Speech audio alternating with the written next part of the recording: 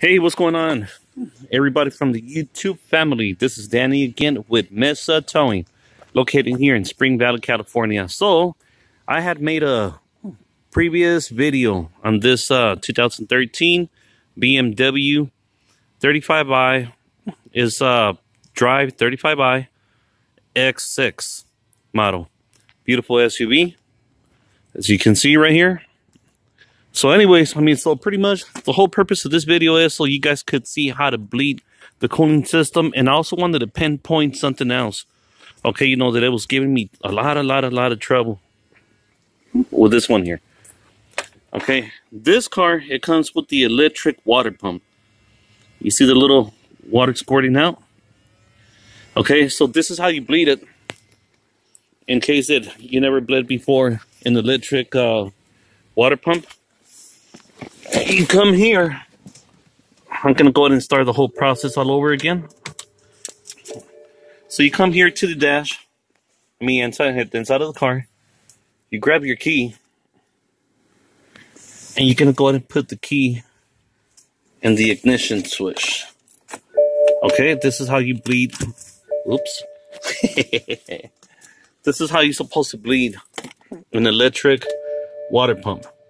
So you grab your key, you put it in here, you push it in, the light right there is going to come on. You don't put your foot on the brake, you put on the gas. Push it in, hold it in,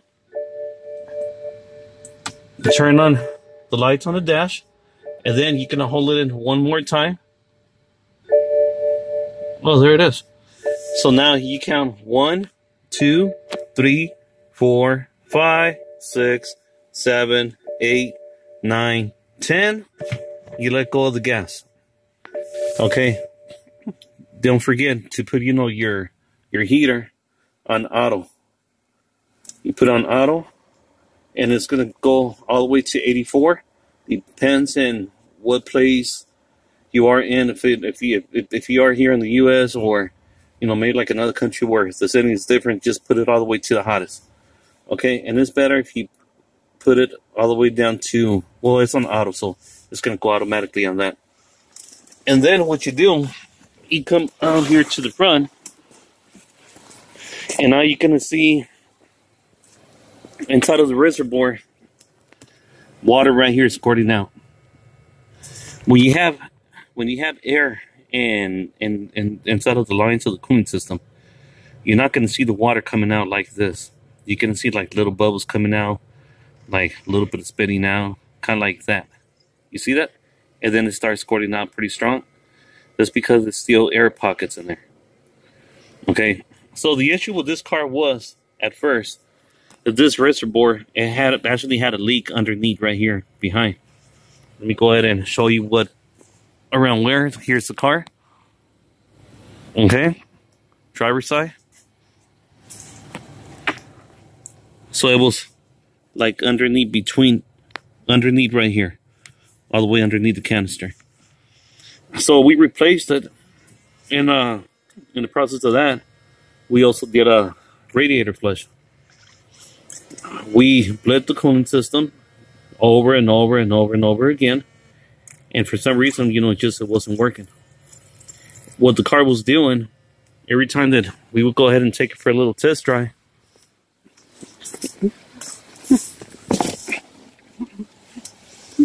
right here on the screen, it will come out this little sign saying something about switching to safety mode, and it wouldn't allow the car to go any faster than, I believe it was like 30 miles per hour. And then right here it showed the temperature sign,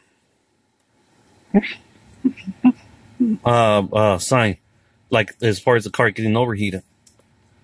Okay, and then we had to go ahead and park and let it cool down for a little bit, check the water, and all that, and then let it cool down, then get back in, start up, and then go again. Then it will kept on doing the same thing over and over again. So at first we thought that it was going to be air pockets, but no, it wasn't that. It turned out to be the temperature sensor. And let me show you where the temperature sensor is at. I'm going to go ahead and step back That way you guys could see. Here's the front of the car. And now I'm going to walk right here slowly. So that way you guys could see. Here's the motor. I don't know if your guys' motor is going to look anything like this. But right here, that's the sensor. That sensor right there. Okay.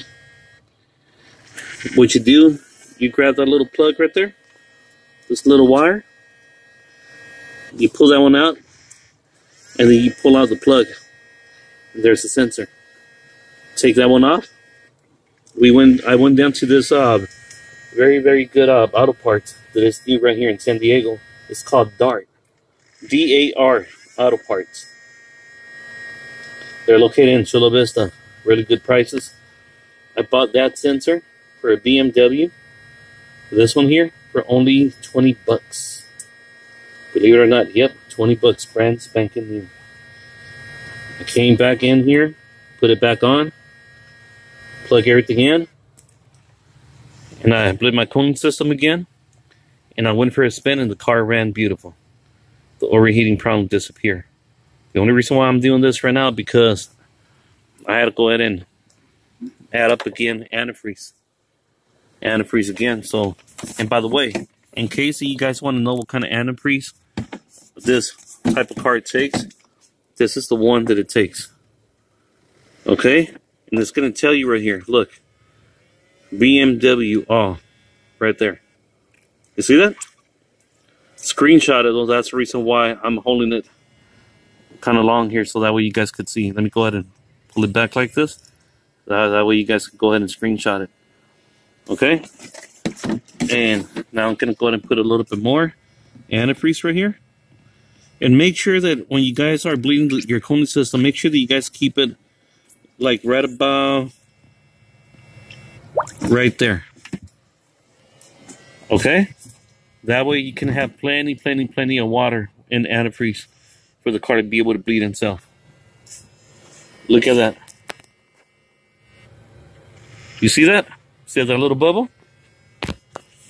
And the reason why I like to fill it up like that, because you can see the hole for the bleeding is right about here. Like down here. So I like to cover it so that way I can see the bubbles coming out. Look. It's going to go down right now. You can see from where the water is squirting now.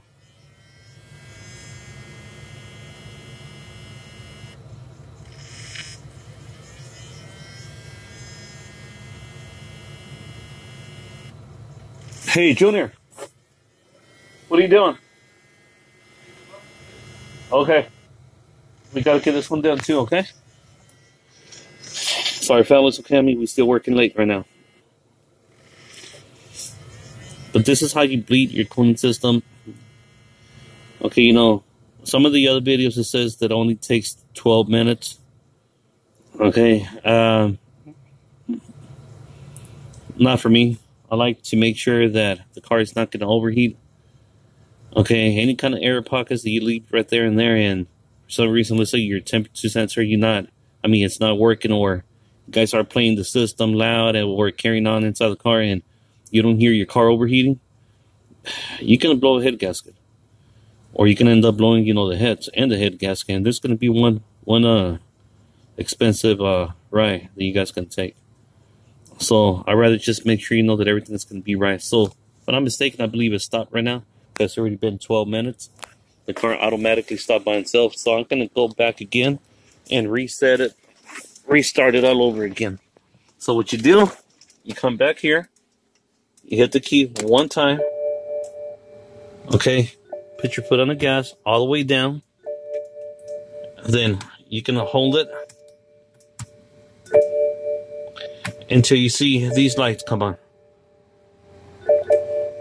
1, 2, 3, 4, 5, 6, 7, 8, 9, and 10. Okay? Take your foot off the pedal. Gas pedal, and let's go back here again.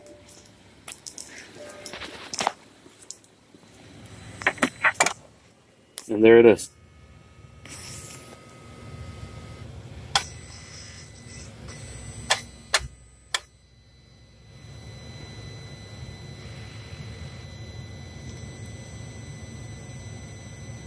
As you can see right now, it's bleeding itself again.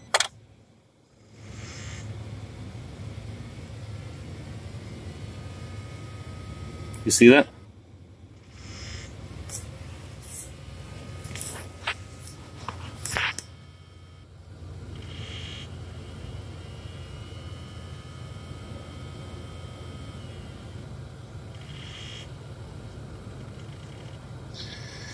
So I hope this video is going to help you guys out on how to bleed your cooling system.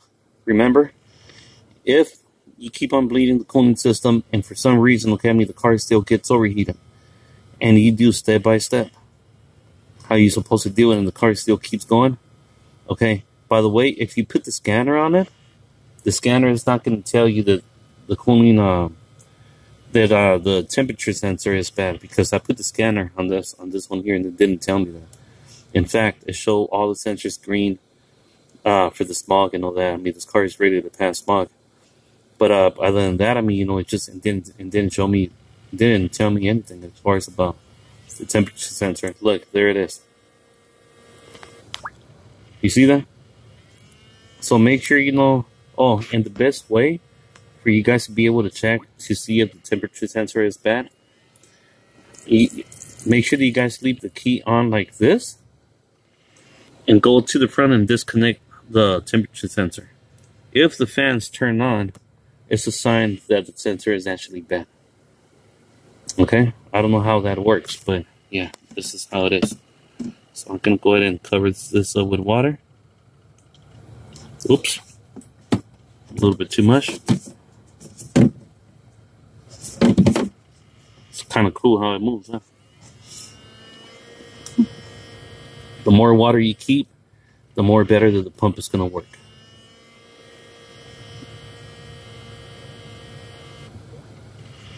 Look at that air pocket, that little bubble coming in. And believe it or not, those little bubbles right there is what makes your car get, you know, get overheated. I hope this video is going to help you guys out. Please subscribe to the channel. Let's make it happen. And let's make it happen. We do a little bit of everything. We do from auto body and paint to engine work. We do towing. We do cash for cars. We buy, sell vehicles. We do auto detailing. And we also do a little bit of motivational speaking too.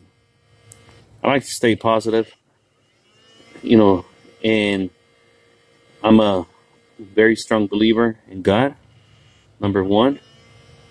Okay, you know, and number two, I believe in myself. Because you can believe in God all you want, but if you don't believe in yourself, it's not going to do any good for you, because you're the one who's going to make it happen. Okay, you know, remember what God says. Okay, you know, if you want me to help you, you got to help yourself. So, just trying to throw this video out there. Let me know what you guys think. And please, please, please be safe and be blessed. Okay? Listen to that. How it keeps going non-stop. It's taking all the air out, completely out from the lines.